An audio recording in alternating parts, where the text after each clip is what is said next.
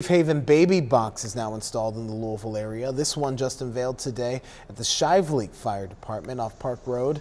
This is the 13th baby box in Kentucky and the 119th in the nation. The Safe Haven baby boxes allow parents to anonymously and legally surrender their babies at locations like fire departments. Alarms notify trained staff if the box is opened and a baby is placed inside.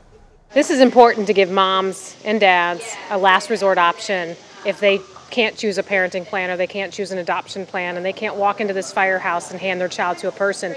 We need to have a resource available for them so that they can have anonymity. If you need help finding a baby box location or want to speak to a counselor, you can call the National Safe Haven Crisis Hotline. That number is 1-866-99-BABY-1.